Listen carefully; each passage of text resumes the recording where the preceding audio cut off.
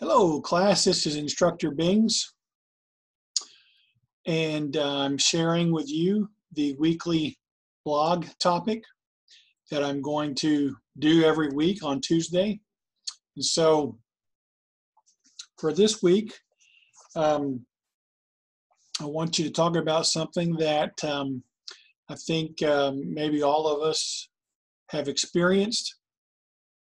I've been in the town of Quinton for almost 9 years now. And shortly after I moved here, I met a couple that I was told that they moved here from New Orleans, and eventually found out that they had been displaced by Hurricane Katrina, the 2005 massive hurricane that flooded New Orleans.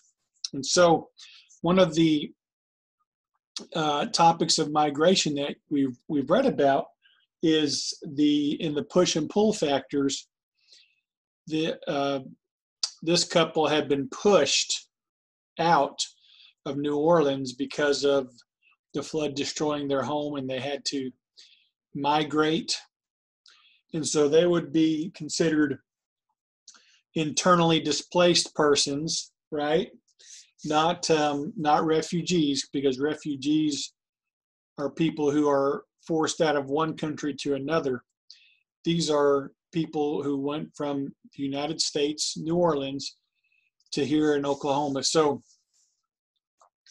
they are internally displaced persons. And so to add to our blog, because remember, you can continue to discuss the things that you've shared up to this point. But the question is basically this. Do you know somebody who is an IDP, an internally displaced person, because of Hurricane Katrina?